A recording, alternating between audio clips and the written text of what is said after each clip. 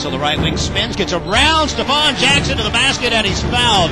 Frank Otis recognized the mismatch. Stephon Jackson was able to make a quick spin, hit the bucket, and he'll go to the line. Williams shows a three, penetrates, now step back jumper from 17, right corner, no good. Frank Otis offensive rebound. Frank goes up strong to the hole and lays it in.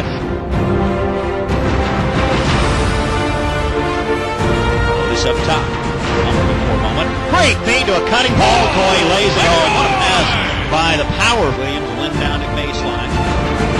Fires it right into Frank Otis in a crowd, and Otis lays it home.